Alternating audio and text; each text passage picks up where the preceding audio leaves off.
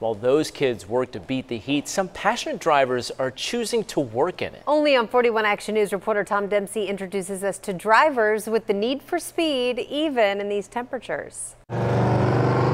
Sweat's pouring off you, you're sitting there, your heart's beating. It's intense. Despite another day of soaring temperatures in the metro, teams at Lakeside Speedway did not hit the brakes.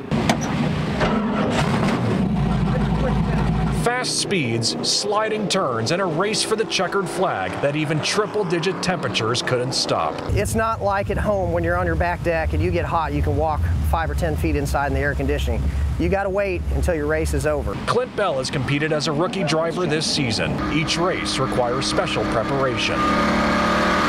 We wear a full fire suit.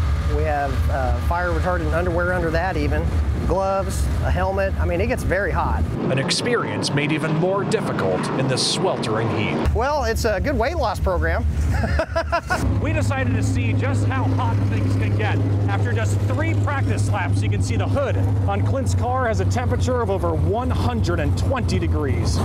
We're good on pressures on the right front. Vernon Keever has raced all his life and says the heat serves as just another element of the race. It wears you out, I'll be honest. By the end of the day, you just want to go home and go to bed. Conditions requiring teamwork and plenty of cold water. I'm more worried about what's going on in front of me and around me at all times. Hot summer in the metro, Just a little bit later on. but a passion for racing showing no signs of cooling off. After a long week, it's one great way to get away. At Lakeside Speedway in KCK, Tom Dempsey, 41 Action News.